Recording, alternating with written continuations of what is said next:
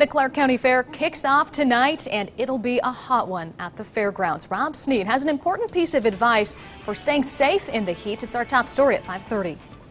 It's the first day for the Clark County Fair, and in between enjoying food, playing games, and riding rides, keeping cool has been a challenge for some. Hot. Roberta Shields and her granddaughter are enjoying the sights and sounds of what the fair has to offer. But when it comes to food, they're sticking with the icy treats. Snow cone, a strawberry snow cone, and it's cooling my insides off, my mouth, that's not on my outside. It's something Sarah Lee and her family are doing as well, in addition to taking other precautions.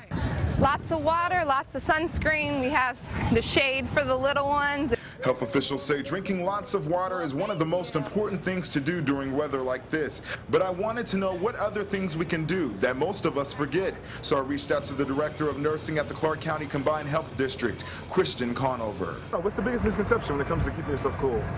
I think one thing that is difficult is that just being cognizant of needing to rest and needing to kind of monitor our activities. But if you choose to be out at the fair,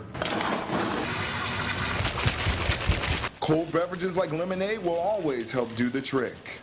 They're saying that it's going to be a real hot one and that they're thankful that we have lemonade out here. Reporting in Clark County, Rob Sneed, 2 News, working for you.